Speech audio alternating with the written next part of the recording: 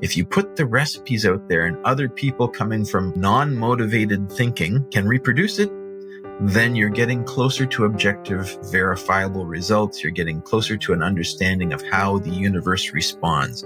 And you could say that this is something that we have learned about the universe. This is the scientific process in action. The Rational View is a weekly series hosted by me, Dr. Alan Scott, providing a rational, evidence-based perspective on important societal issues. Produced by Soapbox Media. The world needs evidence-based public policy now more than ever. Making the right decisions should not be partisan politics. Please help spread The Rational View by going to patron.podbean.com/The Rational View. Together, we can make a better future. Hello, and welcome to another episode of The Rational View. I'm your host, Dr. Al Scott.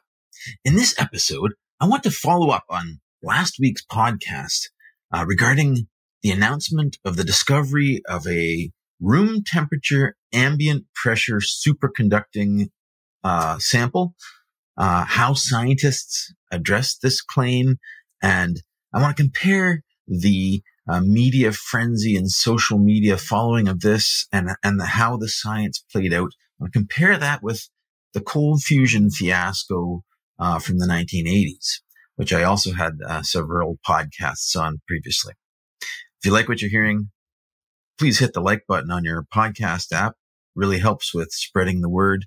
Come join me on the Facebook group and post any questions or interesting discussion items you'd like to talk about. The issue. 2 preprints appeared on the ARXIV server, that's ARXIV, and this is an online web server which publishes preprints of unpeer-reviewed literature in a way to disseminate the research results more rapidly to the scientific community. This was done like a couple weeks ago, and the claims came from Southern Korea, group of researchers that have claimed to have discovered room temperature superconductivity in a sample of lead apatite, which is a crystal, a rock that had been doped with copper. So let's look at the things we have to know about ARXIV. It's not a peer-reviewed site. So this is not science that has been reviewed by anyone. It can be very sloppy. It can be very speculative. So you have to have some skepticism on any results that are floated on here. These scientists floated this. They probably wanted to determine precedence because it was a big discovery that they thought they had, world-changing Nobel Prize material. And they certainly didn't want to be scooped by anyone. And they wanted to get that out to the public to have other people take a look at it. They knew that announcing a room temperature superconductor would certainly take the world by storm. So superconductivity is when you have a material that has no resistance. Any wires that we have, copper wiring in your house, wires and transmission, even aluminum wiring, all of this has resistance to current. So when current flows through it, it creates heat. So you lose energy through the production of heat. And the lower the resistance, the more current can flow without overheating. And this is why in magnetic resonance imagers in hospitals, you need big coils of wire and you need a lot of cooling to prevent the heat from these big heavy magnets from overheating. And this is why we lose a lot of energy through our electricity grid. Is the transmission wires have losses. So you can't transmit energy all around the world with zero losses because there is no such thing as a room temperature superconductor. But there are superconductors. There are these things, they exist, but they are all cryogenic. And what that means is you have to keep them cold. You have to use like a liquid refrigerant, like liquid nitrogen or liquid helium even, which is very difficult to handle and very expensive and costs a lot of energy just to make. So they're mainly only used in very specialized applications like research projects and particle accelerators and that sort of thing. But researchers believe that the processes involved in superconductivity could work at higher temperatures. And there's been an ongoing search for decades to find higher and higher temperature operating superconductors. And as the temperature gets in these solid structures gets higher, the atoms inside the lattice are bouncing around more, and they tend to interrupt the electrons and scatter them from a smooth zero resistance path, and they cause losses. So scientists have been looking at the theory of superconductors and how to make them work at higher temperatures for several decades. And there are several well-funded research efforts around the world trying to find this, because if you could find this, then suddenly you could think about, very cheap magnetically levitated trains, very cheap power distribution, low losses, and all sorts. It would take the world by storm. Automatic Nobel Prize. So let's compare what happened. This is the same similar type of world-changing announcement as the cold fusion announcement. In both cases, these things were announced publicly, not through a peer-reviewed journal, but through an unreviewed source. In the cold fusion case, it was a hastily convened press conference from the researchers to announce that they've discovered a way to do nuclear fusion in a test tube. And this one, it was a preprint, 2 preprints on the ArgZiv server, which then went out to the world and was available for analysis. In both cases, many labs, realizing the importance of the potential announcement, rushed to reproduce the work to find out if it was true or if there was an error. In both cases, and this is an interesting parallel between the two, in both the cold fusion and the superconducting analysis case, both the groups making these analyses were outsiders. They weren't the main labs that had been working on this forever. They were seen as outsiders to the field of nuclear fusion in the one case and superconductivity in the other case, working with something that had not been considered viable by the mainstream researchers. So this is in the cold fusion case. This created a lot of pushback. This created a lot of skepticism, and maybe even some noses got out of joint, because these people had been working in fusion for several years. And if these chemists, Pons and Fleischmann, had come up with a way to make fusion in a test tube, it really put some egg on the face of these people that were spending hundreds of millions of dollars with lasers and tokamaks and all sorts of weird, expensive hardware. If they could do it in a test tube, it basically put their life's work in jeopardy. In the superconductivity case, similar thing.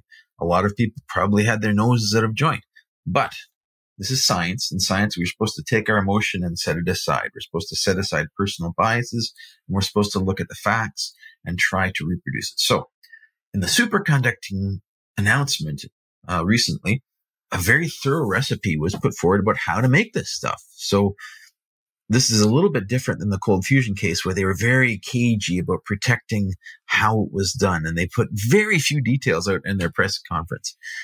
So there's a lot of confusion as to how to reproduce it. And there was a lot of, in both cases, most of the initial attempts to reproduce failed. And so far, we haven't had a confirmed replication of either process.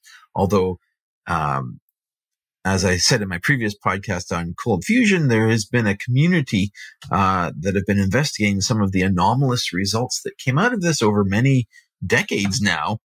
And there is a strong contingent that think there is something there.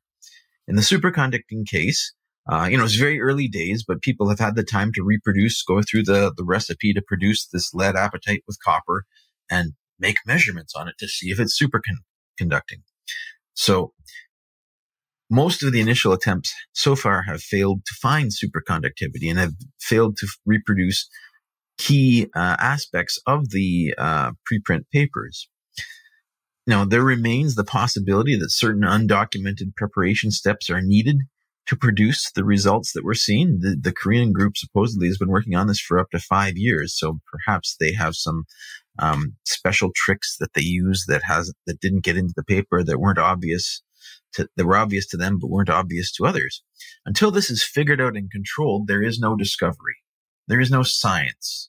The science has falsified the superconductivity announcement. And that, of course, it's sad because everyone was very excited about it, but it's also how science works. And this has happened before. People make mistakes.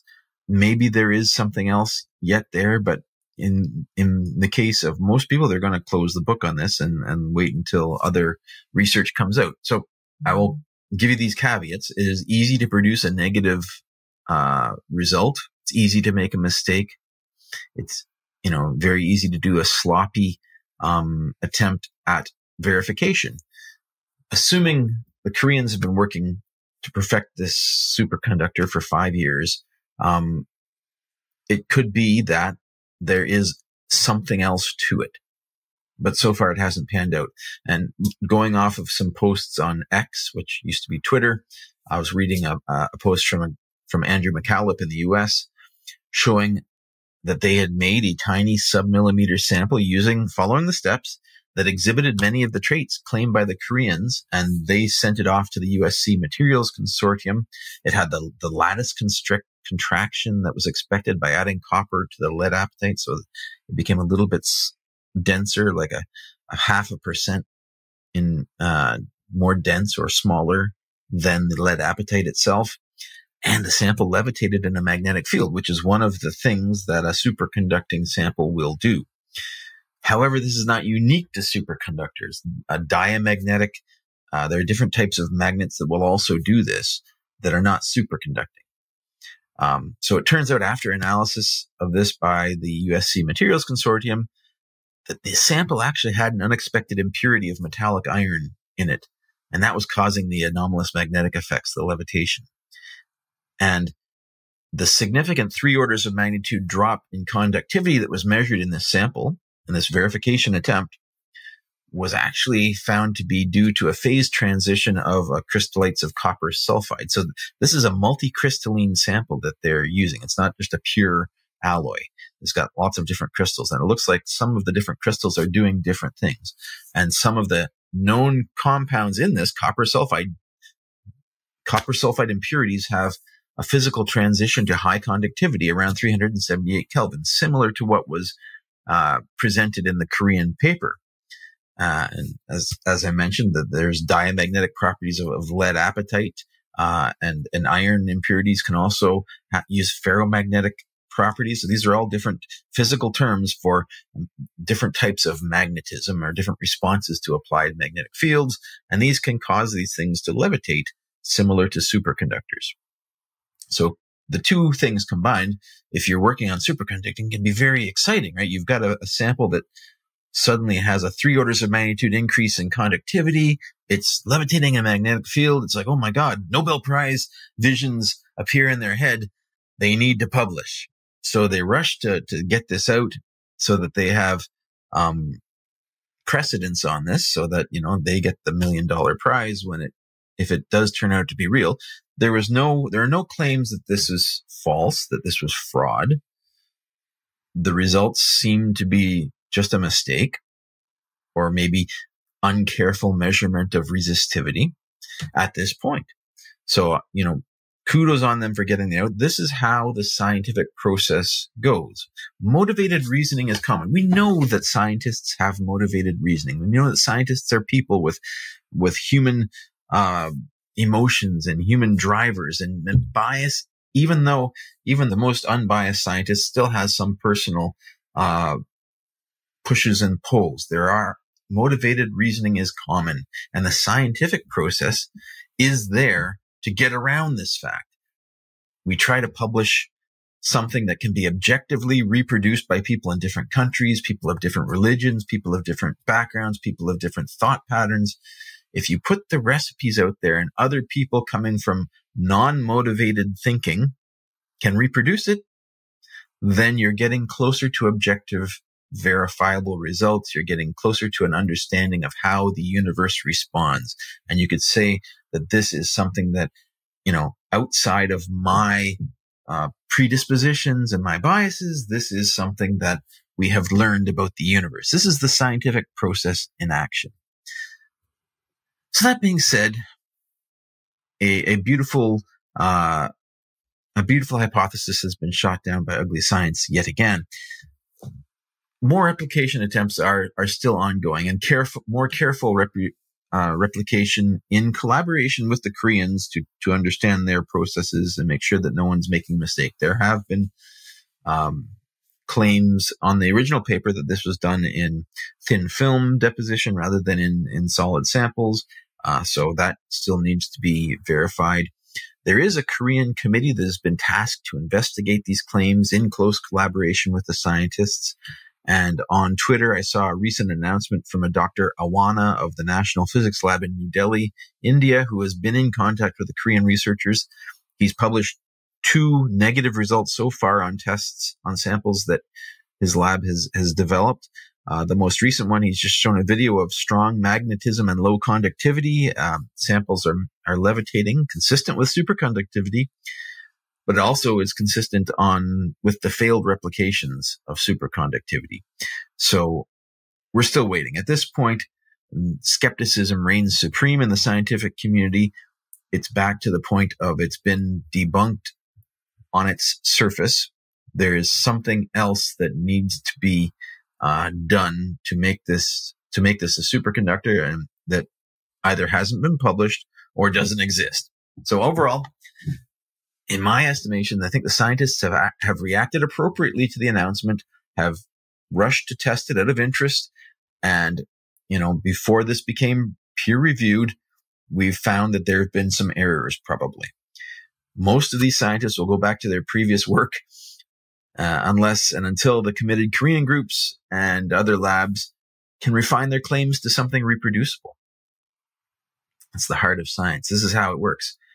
The press coverage as well, I have been very happy with. Looking at the headlines that have come out, many of them have stressed that skepticism is still needed. So this is educated journalism.